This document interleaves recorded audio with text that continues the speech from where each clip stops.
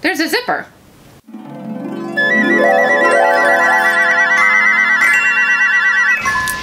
Hi, it's Marlisa with Little Crocus Modern Heirlooms, and for this video I am attempting to do an entire garment in one day. I am deciding to try the skirt only from the Metropolitan Suit by Folkwear. I already have my fabric. I had previously cut out my pattern. So all we have to do is start cutting the fabric and doing the sewing. So we'll see how that goes. Can't tell if I'm focused. Am I focused? Maybe? These two pieces were already on my list for goals for the year. I specifically picked these patterns because one, I loved the way they looked, but two, I thought it would be really easy to incorporate them into a more history-bounding fashion. This blouse I can put with jeans and a leather jacket, and I would absolutely wear this all the time.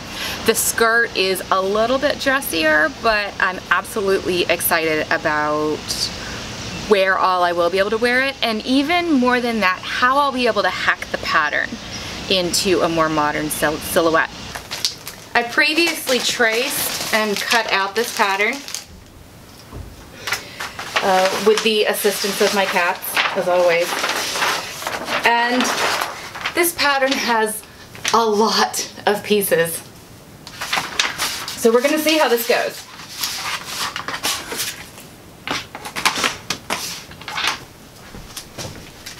Alexa, play Dolly Parton. Shuffling Songs by Dolly Parton on Amazon Music.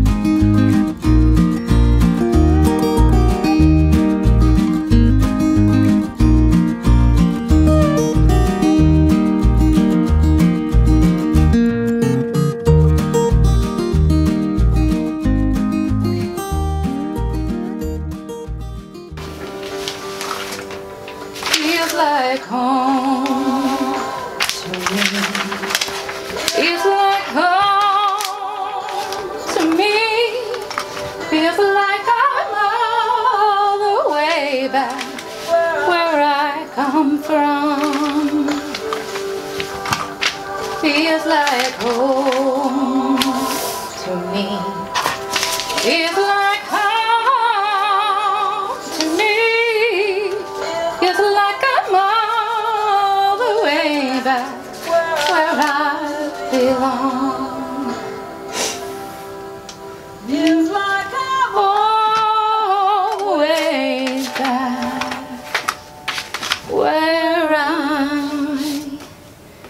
belong.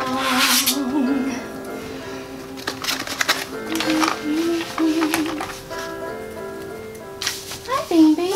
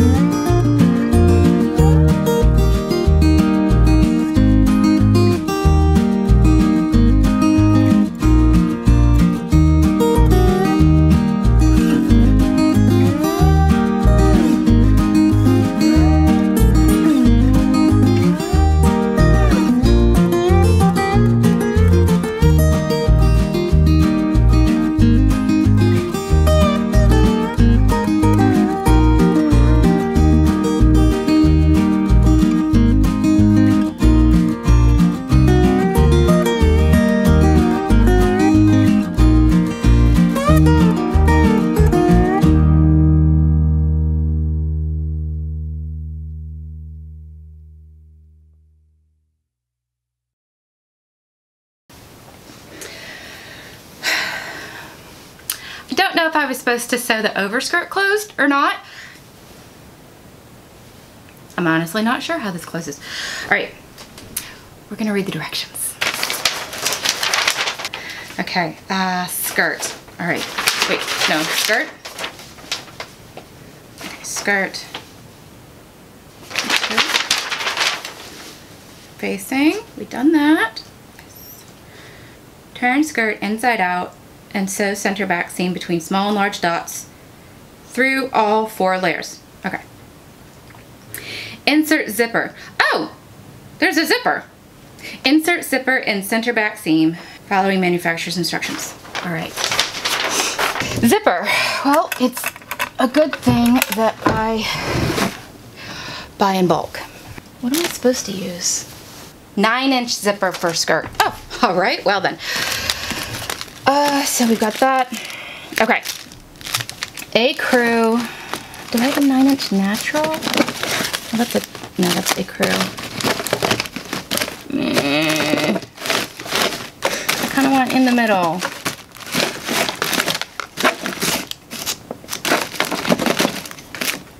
Ah, okay, great. All right. So I've got white, ecru, and natural. Which is going to look best against that?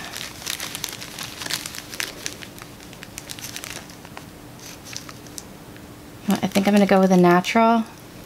I think it won't stand out as much, even though it's an invisible zipper, which means, you know, hopefully no one will see it. That's just not the way my look goes. So I'm going to go with a natural. I think it'll be a softer look. Okay. I don't remember the last time I put a zipper in. It definitely was not this decade. Giant book of feet.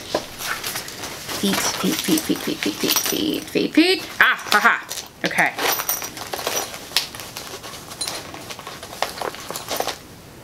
Zipper foot. Well, oh wait, no. Even better. Invisible zipper foot. Quick comparison of the two. I'll hold these up. Can you see that? You see that? Yeah, okay. Woo! Learned that from a makeup tutorial. This is the ski foot, as it's sometimes called, the zipper foot.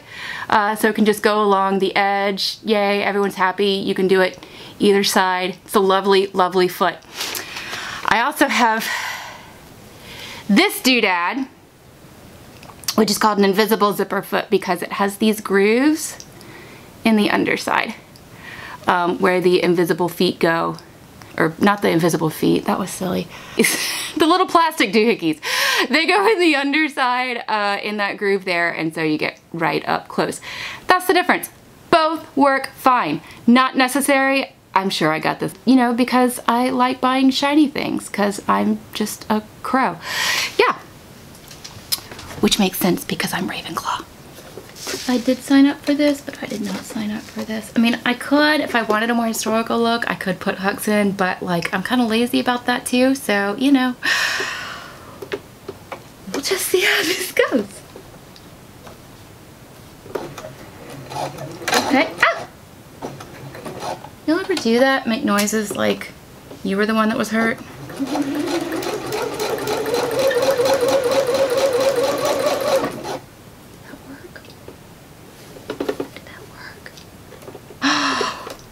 I think it might have worked. Ah! Okay, all right, let's see.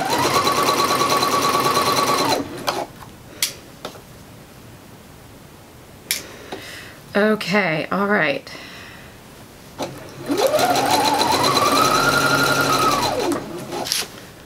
Now we're cooking with gas. Uh-huh. Hit stop.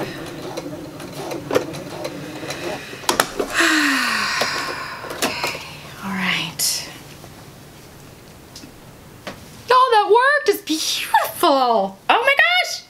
I love it, I love it, I love it! Alright, okay. Now the other side.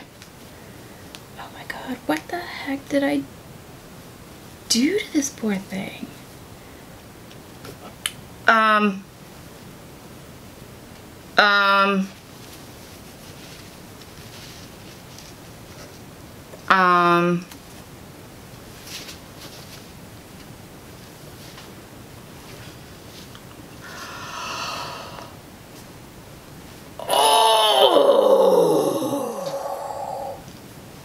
Wait, I'm so confused.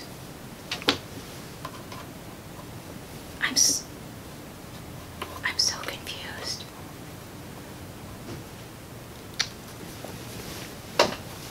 Stupid zipper.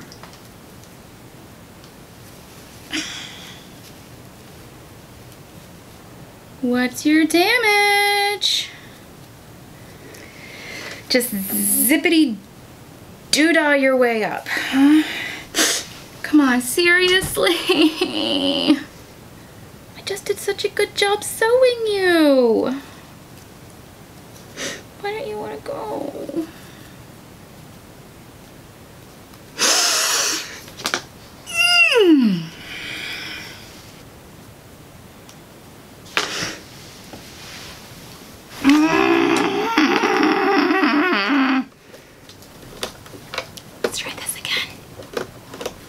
That was the opposite of fun. Like seriously, the opposite of fun.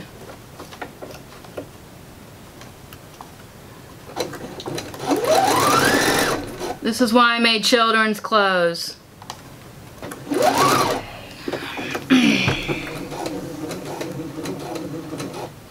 To yourself. Don't do that again. Maybe this time it worked.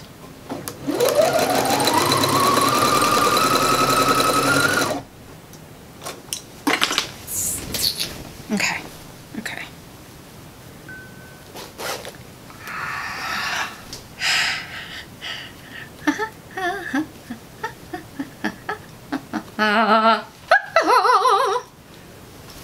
Boom! Okay, no one does that anymore. I just used a 4-thread overlock. I keep neutral threads in my serger so that I don't really have to switch them out. Yes, there is black, but it's not showing through. Let's see. It's not showing through, so I'm not particularly worried about that. But that just gave my inside seams a nice clean finish and will prevent fraying. So So, yay. And I'm gonna go do all the handwork off camera because there is a lot of it.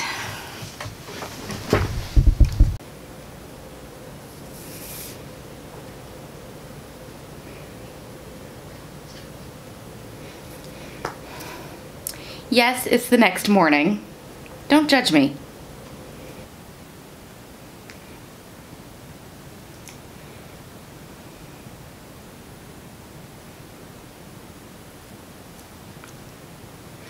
Never underestimate the usefulness of a pair of nail clippers.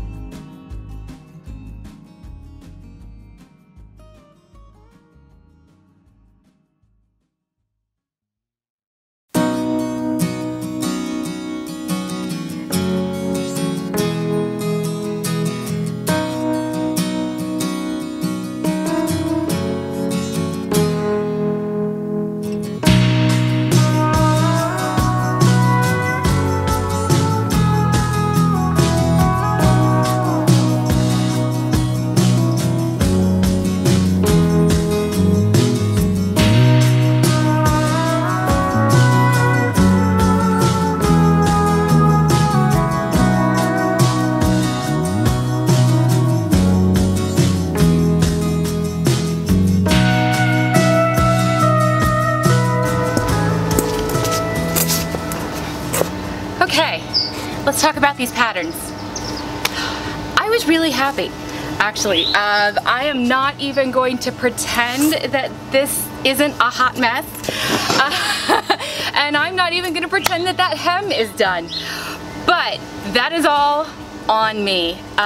If you bother to read the directions, they are really well done. They are really well illustrated and well written, and I don't think you'll have any problems at all. Anything I ran into was absolutely a result of my not reading the directions.